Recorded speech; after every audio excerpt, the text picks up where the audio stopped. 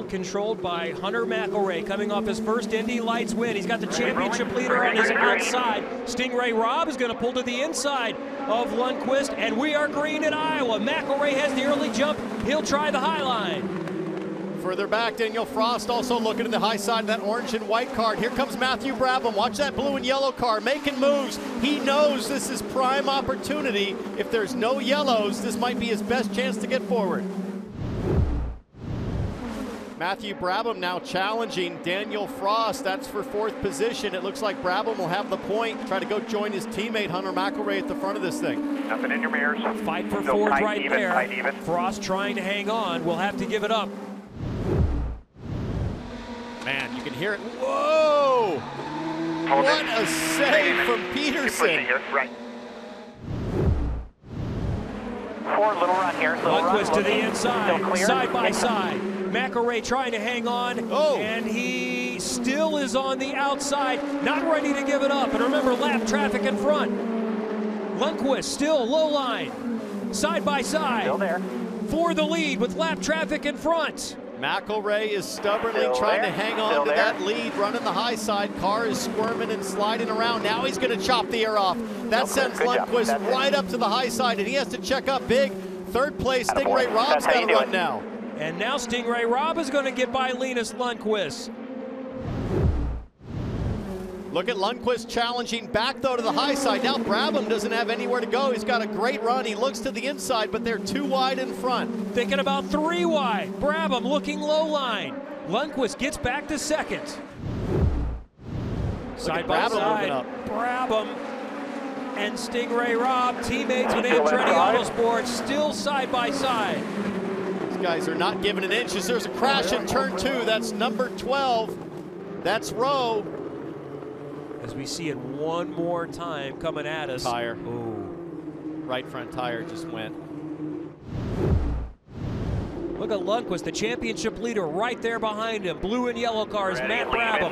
Stingray Robb, one of those still looking for his first Indy Lights win. Great jump by Lundqvist, who's going to beat him to the line. That was bizarre. I don't understand what happened to McElroy's car. He got after the power, but it just took a while for the things to spin up. And now McElroy's going to have a charge from Matt Brabham. The biggest move of the race goes to the inside of turn 3.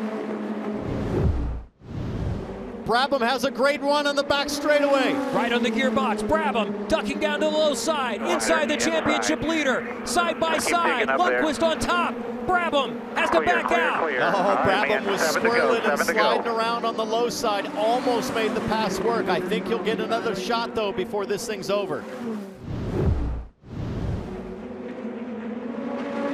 Contact on the back straightaway. Brabham is in the wall at the exit of 2. Keep in it.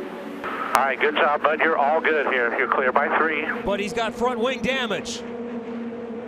Tried to go around the outside. Lundqvist just moving right up. Brabham is there at the exit of 2, and Lundqvist just keeps moving him up. Could see a reaction from race control for avoidable contact.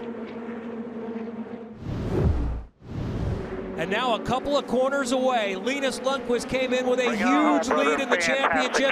It's even bigger now, plus 100 points, 5 times the win number in 2022 for Linus Lundqvist. He's won at Iowa Speedway. And Hunter McElroy gets to second